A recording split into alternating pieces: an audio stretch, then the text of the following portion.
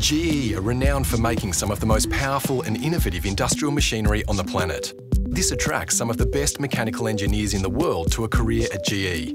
But behind every machine sits software equally as impressive. Software that connects minds, machines and data. We call this the industrial internet. Smarter machines that can talk to each other and to us, helping them to perform better, faster and safer.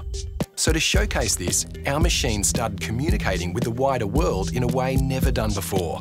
They started tweeting in a language mutually shared across machines and software engineers. Binary code. They started talking about their daily lives and interacting with other machines in very human ways, like a love affair between a GE locomotive and a wind turbine. But they weren't just interacting with each other, they were also hiding something in their conversations. A coding challenge that was nearly impossible to crack. A challenge that would test even the best coders in the country.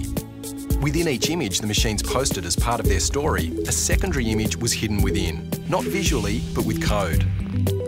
Using visual cryptography through digital encoding, a single image was broken into indiscernible segments.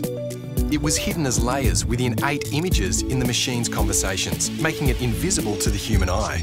In order to solve the challenge, someone would have to build their own algorithm that extracted significant pixels from ARGB bits, and then using those bytes to compose the original image, it revealed a secret binary URL.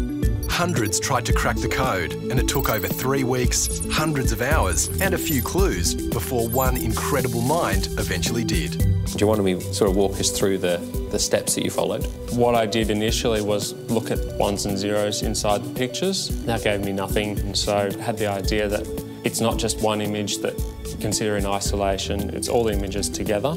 The output took you to a URL. There's a picture of 2 guys standing in front of the Christmas tree machine, and down the bottom there was a URL in binary code which translated to random.com.au. Yeah, then when I was at work at about 9 o'clock, someone called and said, you know, you're the first person, so it was a pretty good feeling.